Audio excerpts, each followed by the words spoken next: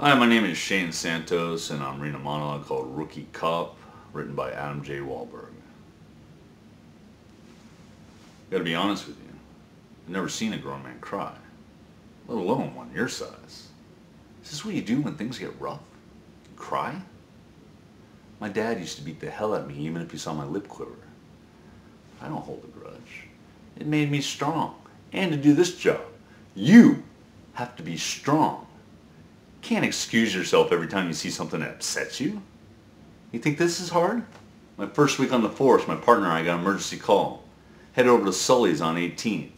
There was a kid just shooting barflies at random. The girl pouring drinks was already dead. A couple of patrons too. Then he pointed a gun at me. I had no choice, and I put one right between his eyes. The coroner said he was all effed up on meth. He was 9 years old. I'll never forget. His name was Travis Devereaux.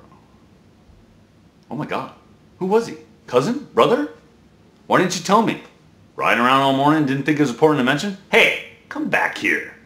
Stop crying and get over here. We got a job to do.